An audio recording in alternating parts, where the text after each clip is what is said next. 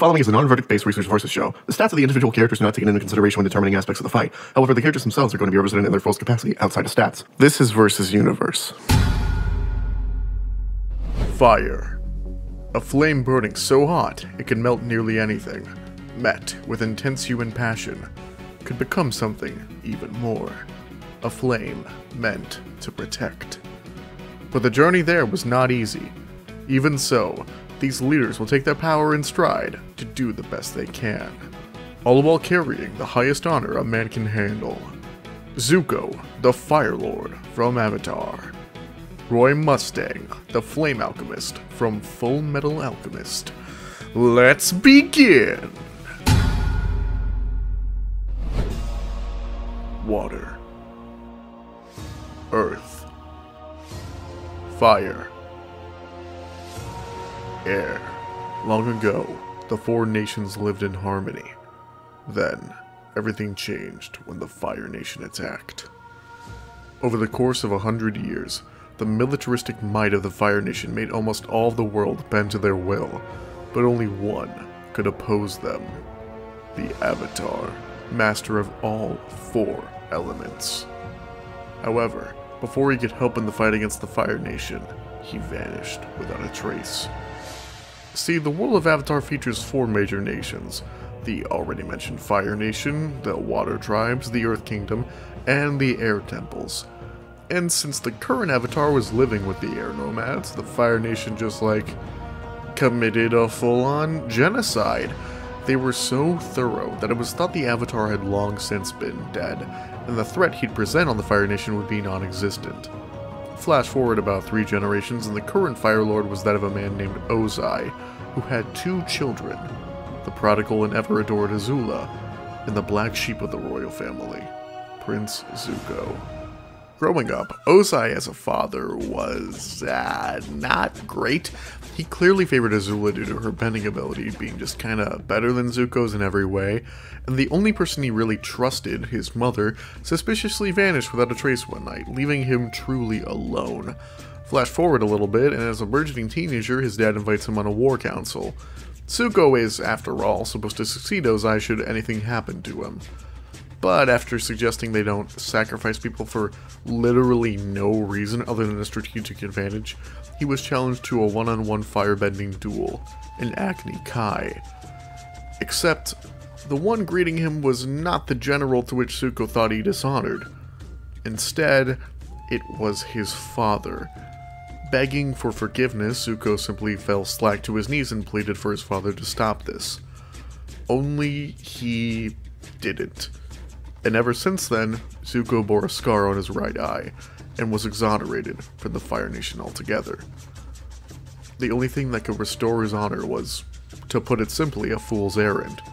To find and capture the long-missing Avatar. And Zuko was relatively well-equipped to handle the job. Relatively. So there's this thing called bending in the Avatar universe. It's pretty popular. You've probably heard of it. If you're born to one of the 4 nations, there's a chance you'll have the tricks of the trade necessary to master one of the 4 elements.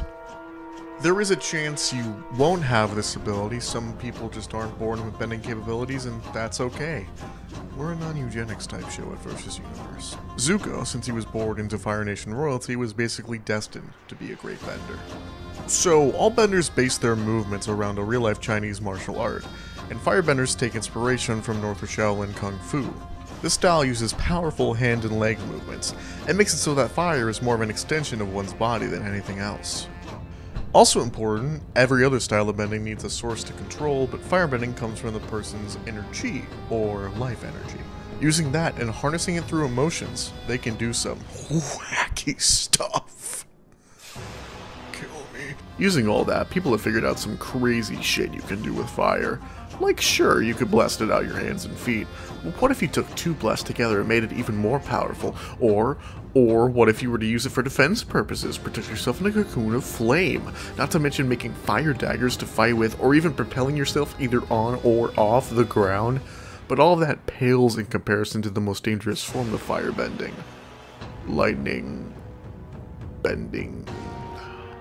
Only the very top of the food chain can even attempt this technique, and its destructive force is nigh unparalleled against any other type of bending. Zuko also likes swords. 2 swords. Dual wielder Zuko. Why is this a trend this season? 2. Speaking of bending, Zuko spent much of his time after exile searching the nations he could with his uncle, a kind soul named Iroh. His results remained lackluster until one day, a random iceberg near the Southern Water Tribe was discovered, and lo and behold, the Avatar was holed up in there. A young airbender, the boy went by the name Aang, and finding and capturing him quickly became Zuko's main prerogative. Through a long cat-and-mouse game, Zuko eventually succeeded, but realized something. The victory he felt was hollow. He wasn't doing this because it was his destiny. He was just being sent on a journey he wanted nothing to do with, all because he just wanted to go home. He nearly died out in the blizzard, but he was, ironically, saved by the very thing he was sworn to capture, the Avatar. In a fit of rage, he kinda accidentally, not at all accidentally, murked this dude he had beef with, and was branded as a true traitor of the Fire Nation because of it. With nowhere else and no one else to go to after abandoning his uncle, Zuko wandered the Earth Kingdom alone. He tried his best to be a good Samaritan, but ultimately, he found the hard truth of the world. The Fire Nation was not liked by anyone other than themselves, and everywhere he went just further perpetuated the conflict, to the point where he ended up using firebending as a last resort. And the moment he did use it, he was immediately shunned. Feeling as if the entire world was against him, he returned to the one place of comfort, his uncle. They tried to live a peaceful life in anonymity. Zuko even went on a date, good for him, but their past caught up with them the second the Avatar showed up. Zuko ended up spiraling, still driven by his desire for honor, even after being labeled a traitor. And when Azula showed up, well, Zuko fully relapsed. He joined with his sister and was set for a full pardon for his past crimes. Not his uncle, though. Iroh went on to become a prisoner, thanks to Zuko's actions. And using lightning, Azula seemingly killed the Avatar. Everything was looking up for Zuko in his little bubble of the world. But those feelings of regret he held during his time in exile never fully waned. And he decided to finally own up about the conflicts that lie deep in his person and confront his father. In that throne room, Zuko said all that he could, telling his father that the Fire Nation was not all that it's cracked up to be. Eugenics may be bad, but you know what's worse? Fascism. Just full-on Nazis.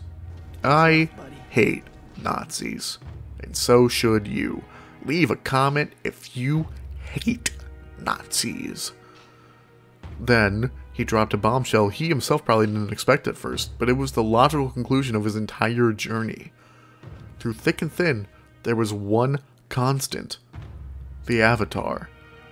And so, instead of his attempted attainment, Zuko was determined to save and help Aang learn firebending, because, you know, he can use all the elements and had been looking for a firebending teacher. But not before his dad lightning bended at him, but Zuko did something he could have only learned from his uncle. He redirected the lightning through his body, channeling the attack and flowing it back out through his opposite arm. Now determined more than ever to redeem himself for his past mistakes, Zuko took all the necessary actions to do just that. It's just that he's an antisocial baby with the charisma of a cauliflower. It took a bit of doing a road trip with every single member of Team Avatar except for the blind one to convince them he was on their side, and when he did, he managed to teach Aang how to firebend and kill his dad.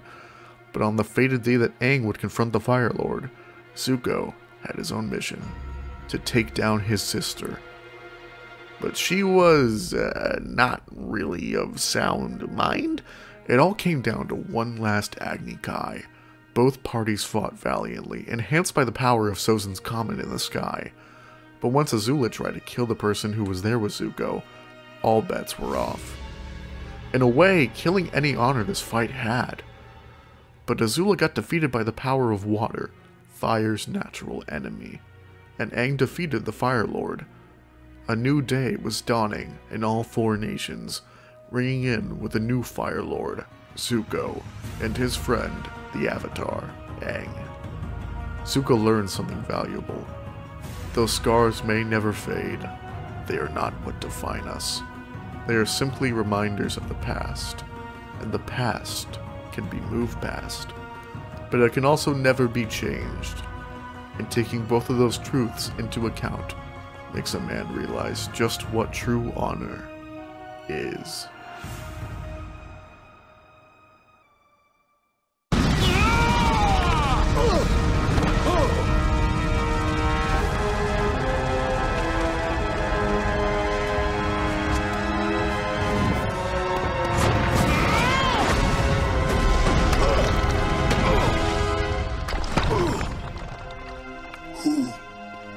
Who are you?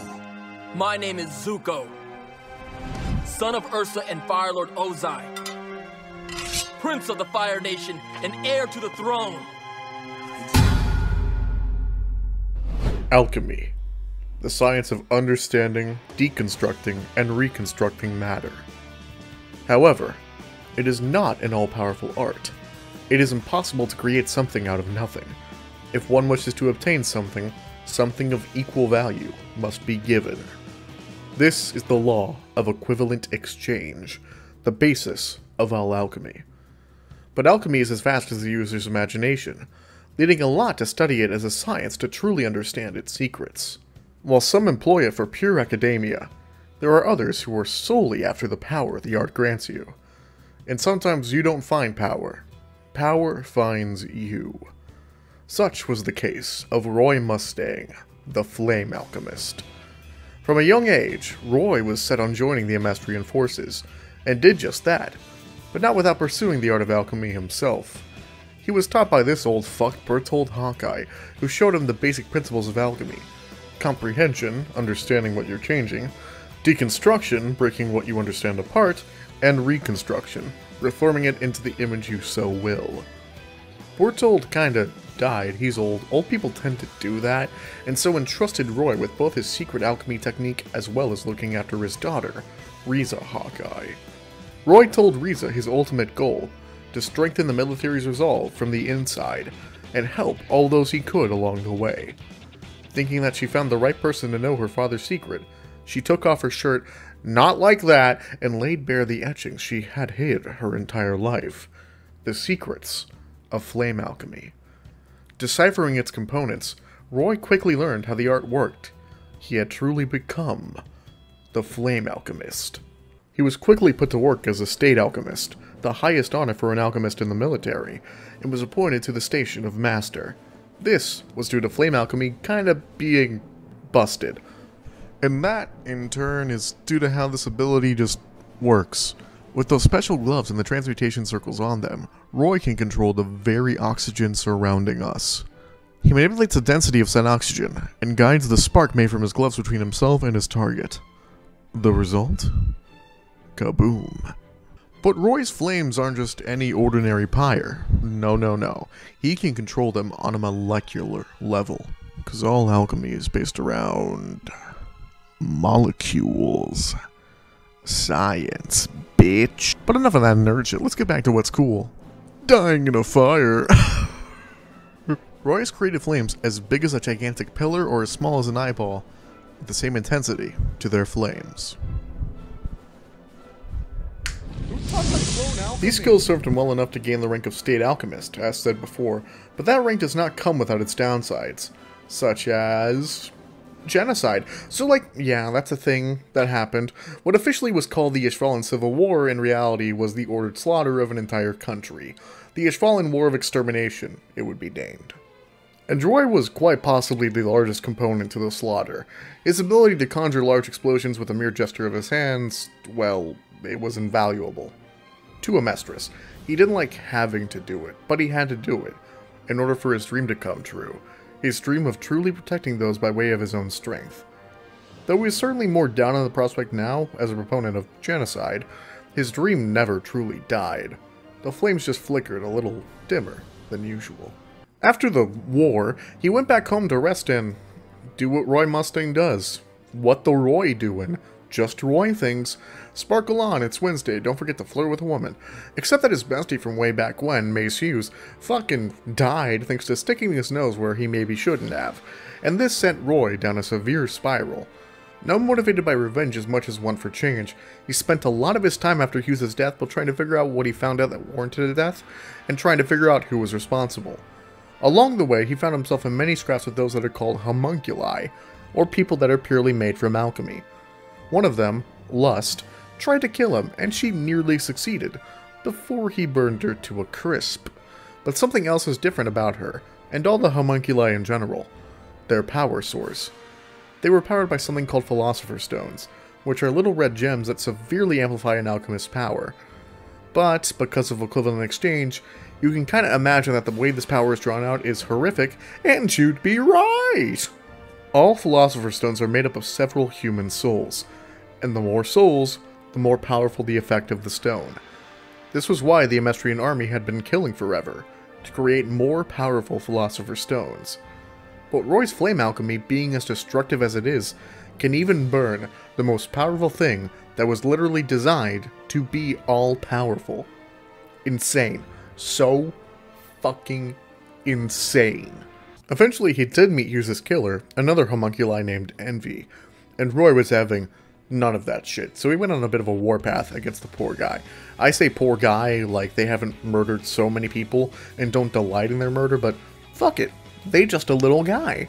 But Roy didn't care. He just wanted revenge. Revenge at all costs. He kept burning Envy, flame after flame scarring the homunculi's skin. And to be fair, these homunculi have regenerative abilities, and Roy was doling out fire blasts so fast, it literally didn't matter. Envy had to run for their life, and Roy was essentially a wild beast on the hunt for his prey. But his steadfast companion, who had been with him the whole time, Riza Hawkeye, managed to calm him down from the revenge-laden stupor, and he allowed Envy to die a death on their own terms. And then, he ended up at the wrong place at the wrong time and was chosen for some fucking death cult or some shit, and saw the Gate of Truth. And the way that works is that you can do alchemy without a transmutation circle, but you give up a part of your body, and Roy involuntarily gave up his eyesight. Blind Fireboy. Fireboy gets his eye messed up. Where have I heard that before?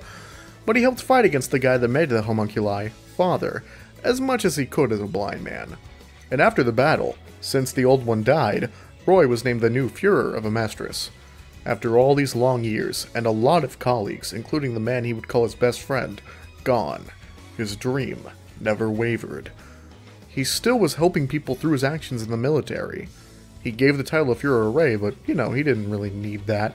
He got his blindness cured due to a Philosopher's Stone and set his sights, once again, on the future of Amestris, with his lieutenant by his side. But if you stoke the pyre of the Flame Alchemist, he will not hesitate to show you just how dense fire can truly be. You were stupid enough to confess, and even more stupid to boast. Everything you've said is fuel on your funeral pyre. So then, I think I'll begin. By burning out your tongue! We open to a shot of a gigantic arena, in the middle sitting the Fire Lord, Zuko. Having bested all of his challengers in the annual Agni Kai tournament, he awaits the end of his long, long day of fighting. However, a newcomer approaches the battlefield. Covered in military decorations and his signature gloves, Roy Mustang stands alone in a quite impressive, if noticeably empty, stadium, hiding his left hand in his pocket. Hey, are you the Fire Lord? Zuko turns his shoulder to look at the lone wandering alchemist, meeting him face to face. I am. Here for the tournament? There's not a lot of time left. Well, not exactly, though I wouldn't mind a quick spar. I come from the land of Amestris on a diplomatic mission. Zuko looks perturbed at this information, not recognizing the name Roy had just said. I have no recollection of any nation under the name of Amestris. Well, I had no idea any of these 4 nations existed either. I guess we're both learning something today. Then how about I teach you the custom of Agni Kai? Roy seems a little disinterested, but figures that any information on the culture of this land would be invaluable. Sure, why not? What is it anyway? Some kind of militaristic initiation? More like trial by combat. Sure you still want to see? As long as you promise to go easy on me. I'm not much of a fighter. Very well, Amestrian. Let's see how you fare against fire! Zuko then begins to throw a few fireballs out of his fists, moving his legs in tandem with his hands stretching outward. As the blasts reach the Flame Alchemist, he ducks and weaves his way through the flames, taking note of how Zuko seems to fight. Seems like his ability is tied to his movements. Interesting. It's not like alchemy in the slightest. As more fireballs come Roy's way, the alchemist snaps his fingers once and creates a giant wall of fire, blocking the path of Zuko's comparatively small blast of flame. What was that? That wasn't bending. Impressive. Now try to keep up! And now it's Roy's turn to send fire blast after fire blast Zuko's way, creating combustible oxygen mere inches from the Fire Lord's face. To combat this, Zuko begins to fly around using his bending, propelling himself off the ground and taking flight with his fire in both his hands and feet. Think I can't hit a moving target?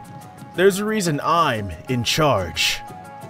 Zuko then lands right behind Roy, but before the Führer can keep up, the Fire Lord uses his superior expertise of martial arts and sweeps Roy right off of his feet, creating an opening for a barrage of attacks. All charged with the power of fire, a punch lands on Roy's abdomen, before being kicked in the face and sent tumbling backwards, quickly regaining his composure as his hand holds his entire body from stumbling backwards. You aren't a bender, yet you can control fire. Your culture must be something else. Well, you don't know the half of it. Maybe if you end this fight now, I'll tell you all about it. There's something we people of the Fire Nation have. Honor. So I intend to see this through to the very end. Alright then. Burn! Suddenly, a massive pillar of flame comes bursting from the ground where Zuko had been standing, signaled by a single solitary snap from Roy Mustang's custom-made gloves. Surprisingly, he finds that the Fire Lord had no damages sustained after such an attack. In fact, he seemed almost more alive than before. To defend himself, it appeared he used the flames Roy produced to create a cocoon of fire around him, protecting him from any damage that could have been done. Heady trick! Where's your honor, Amestrian? Right here! Then, more and more pillars begin to erupt around Zuko.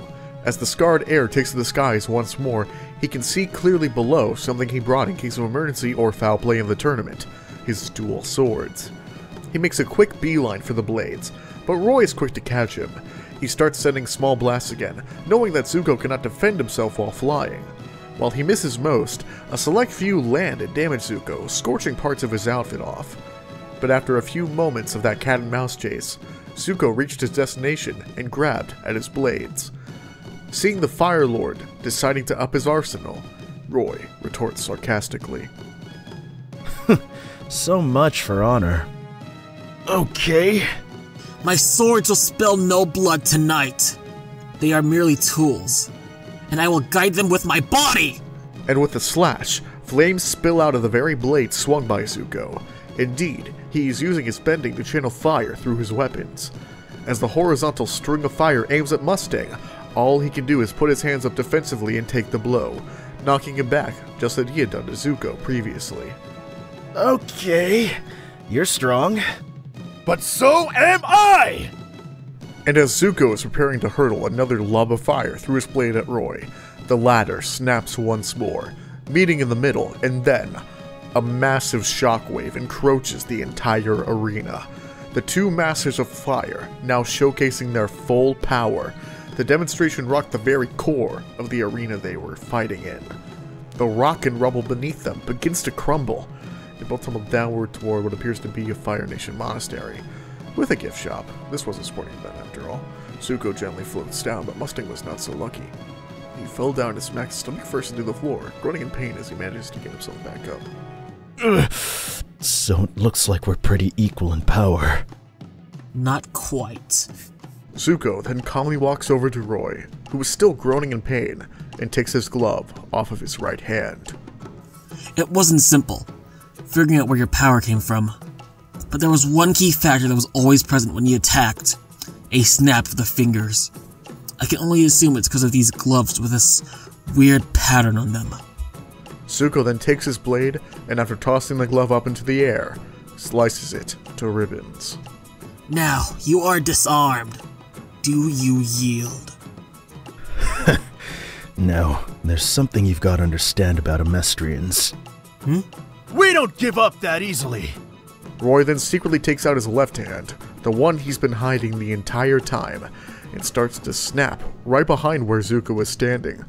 However, as Roy sits below him, snapping, and Zuko stands above, watching, time seems to stand still.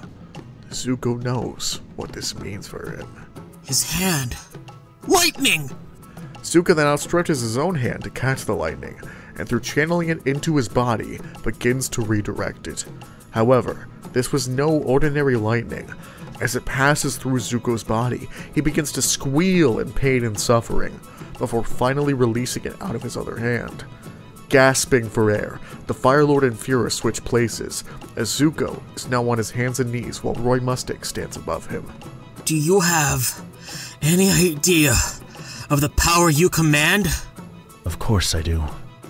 I have to protect everyone close to me. They call me the strongest alchemist, you know. Not because I'm physically strong, but my flames. They're the most deadly form of alchemy we've come up with. I know what to do with this power, and I know it can't go into the wrong hands. You sound a lot like someone I know. He also held great power. Power greater than my own. I was a fool and tried to prove that I could beat him, but ultimately I was always too weak. This scar shows my weakness, but weakness is not a bad thing. It is a motivator to become strong, to wield true strength. Where'd you hear that? A mentor? My uncle. I have someone like that too. I trust her judgment over anybody else's. And I trust her to make sure I don't do anything stupid. Seems like we have more in common than just fire. Yeah, but you still destroyed a custom-made glove. That cost the government a fortune to make. I don't see this ending entirely friendly. Then let's have a true competition. I will lay down my arms, and we'll both come at this with all the power we've got. Winner takes all. The last time that happened, I kind of ended up falling to my near death. You sure it's safe in here? Yes, we use it for firebending practice all the time. Tons of Agni Kais happen here. Alright, winner takes all. I like the sound of that. The two prepare their final blast of fire at the other, certain that any way this fight between the two Lords of Flame may end, it would certainly go down in a blaze of glory. As the flames dissipate in a cloud of controlled smoke, a wounded Roy Mustang kneels on one knee, clearly taken aback by Zuko's fire. As the Fuhrer sits there, he smirks, knowing he's been bested by somebody he now tentatively respects. Looks like you win, Fire Lord. And you lose. What do I call you? Well, my name is Roy Mustang. But in my country, they call me the Flame Alchemist. Alchemist? You don't know what alchemy is, do you? I can't say I do. Your ways confuse me, but I don't wish to speak from a place of ignorance. If it's alright, I'd like to learn. Well, I can't say I wouldn't like to learn about your fire too. How does it work? Bending? Well, it's... I don't really know how to explain it. I was never a good teacher. There'll be plenty of time for me to learn from someone more qualified. First things first. Let's talk about this alchemy. From what I've seen, it seems to be a force for either great destruction or even great construction. If you can prove to me its worth, the Fire Nation and the Mistress may just become friendly neighbors with each other. Roy then begins to get up, still sore, but able to move. You may not be a teacher, but you've got a knack for leading a country. You know, I find it hard to be a leader myself. What motivates you to lead? As Zuko steps out of the dojo, he sees the people he rules over. A bustling city of workers, performers, men, women, children, all of them flooding into his view like rain in a shallow alley. He is filled with pride, and can remark at the Flame Alchemist with just one single word to describe how he feels and what motivates him to become a better person. Honor. And as he looks on at the now setting red sun, Zuko can't help but smile, as Roy walks up to him and stands at his side. The future of both the Fire Nation and Amestris is shining as bright as the sun. But like all flames, eventually, it'll die out. As the flames dissipate in a cloud of controlled smoke, a wounded Zuko falls to his knees in defeat. Roy stands his opposite, facing away from the Fire Lord as he begins to walk away. This alchemy. It's unlike anything I've ever seen. You must tell me everything you know about this. Roy stops dead in his tracks, thinking back to the promise he made to keep flame alchemy's ins and outs a secret of the highest order. The horror that came with making that information public still troubles him after all this time. And if these people had the power of alchemy, who's to say they wouldn't go after another Ishval? After much careful thought, for the first time since getting here, Roy claps his hands and creates a large dome out of the stone decorating the floor, using traditional alchemy in front of Zuko for the first time. The ball falls to the ground, and Zuko is left to gape at the power at this man's disposal. There's more to this power than you will know. I've spent much of my life in the pursuit of keeping this a secret, and I intend to keep doing that, no matter what. Zuko slowly lifts himself off the ground. If you won't share it, I believe I have to trust in your judgment. Carry on, Flame Alchemist. Upon hearing words he wasn't expecting, Roy takes another moment to consider Zuko's complacency. The ability to see great power and not try and attain it instead of instigating a war just for pursuit of power takes true strength. Before he leaves, Roy slips off his still remaining glove and tosses it to Zuko. As the Fire Lord catches it, Roy speaks one last time. Here, a souvenir. If you can figure it out, I'll congratulate you. It's not simple, but I think I have to trust in you as well. And one last thing before I leave. Do me a favor, and call me Roy Mustang. Zuko then smiles faintly before walking away himself, glove in hand. You may call me Zuko, Roy Mustang. As they both go their separate ways, Roy with a new confidant in both Zuko and his country, and Zuko with a secret technology to be uncovered, Roy steps out of the building for the first time. And seemingly as if signaled by his departure, a speck of rain hits his head, and another, and another, until suddenly a downpour hits the streets of the Fire Nation capital. Roy has but one single thought. He can't help but speak out loud as he sees the storm brewing. Rain. For once, I welcome you. Oh boy, it's a fire. Fire, fire, fire. Fire. Vanquish my enemy. Oh wait, no, that was lightning. Anyway, let's talk a little bit about this. So like the main thing I wanted to illustrate in the fight is that Zuko is much more of an experienced combatant than Roy ever was. Sure, Roy's been in a few scraps, but he's not a martial artist like Zuko is. He heavily relies on flame alchemy to get much of anything done, and while he does have military training, I don't think that much would apply to a master martial artist fighting you. But inversely, Roy's fire presented a real problem for Zuko. Unlike his flames, which had to extend out from his body, all Roy had to do was snap, and anywhere on the battlefield a gigantic burst of flames could erupt. And again, they could be as precise or imprecise as he wanted. However, it is still fire, and Zuko can control the flames that Roy creates just like any other fire nearby. So, the real crutch comes in their secondary arsenals, of which Roy has regular alchemy and Zuko has his dual swords.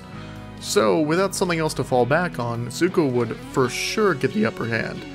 I mean, the boy took out an entire compound without using firebending, granted with Aang's help, so he clearly knows his way around those swords. But Roy has access to flame alchemy as long as he keeps those gloves on, and even if he didn't, well, he does have access to alchemy without a transmutation circle. And since that's heavily based around the environment Roy finds himself in, well, it's more situational than Zuko's swords for sure. So in raw power, Roy outclasses, but in versatility and adaptability, Zuko takes the cake. It all comes down to what happens, and I don't know, I think I presented a full little example of it. Remember, we don't ask who would win, we ask what would happen. So, tell us all about your thoughts on this episode in the comments below, and I'll see you for the very next episode of Versus Universe. Bye!